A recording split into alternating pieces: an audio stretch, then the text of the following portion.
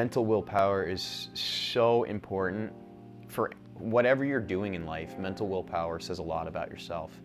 It's something that you can't view, but you can only do. My name is David Cohen. I am currently attending RIT for my Bachelor's of Fine Arts in Industrial Design. This is my last semester here and it's been one wild ride. It's actually a funny story why I chose industrial design.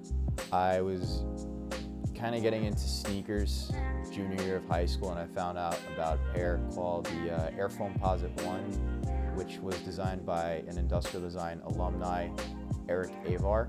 I took a trip up to RIT and the rest is history. I look up to a lot of current industrial designers who are still active. One I'd have to say is definitely Geiger, who I recently did a project with last semester. He asked me to 3D print a pair of his shoes, and getting to know who John was and his whole vision for creativity was really inspirational and helped me find myself again.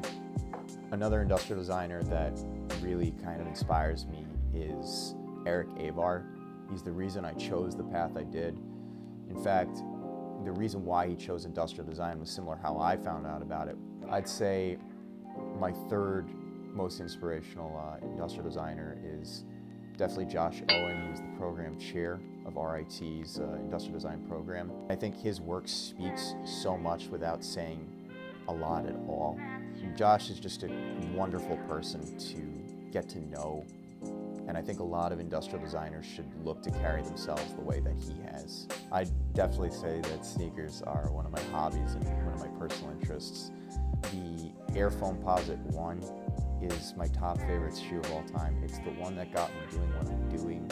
And then I'd have to say the New York Jordan 1s are my absolute favorite one of all time. They got me to fall in love with Jordan brand. When I saw them, I saw how a shoe that Jordan never played in color-wise just captured what New York City was. And of course, I think I would say that my third favorite is definitely Geiger's 001, just for how he paved the way for his own vision. And he didn't listen to anyone saying, you know, this may not be for you.